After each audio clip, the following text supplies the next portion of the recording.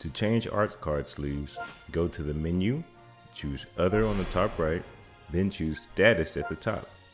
Scroll down and then tap Change. On this screen, you can view your current sleeve equipped and all of your other sleeve options.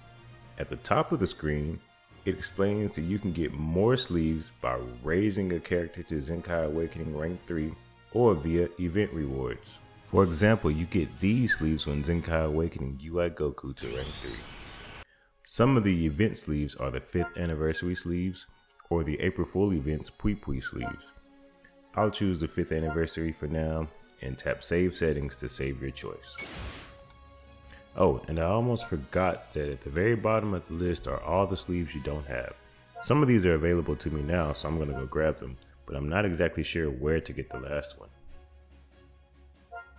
On the home screen at the top right is the gift box. Sometimes Legends will drop a new sleeve here for an event, but they won't stay here forever. So if you do see them, grab them while you can. But if you miss them, Legends will occasionally re-release a sleeve in the exchange shop. The 5th anniversary was live when I made this video, so some of these may not be available now, but they re-released the Shinron sleeves and you can get them with the 5th anniversary coins. If you scroll down and look at the Treasure Battle exchange shop, which is not always here, that is where you get the Goku and Frieza sleeve, which I don't have, so I'm going to go ahead and grab that one now.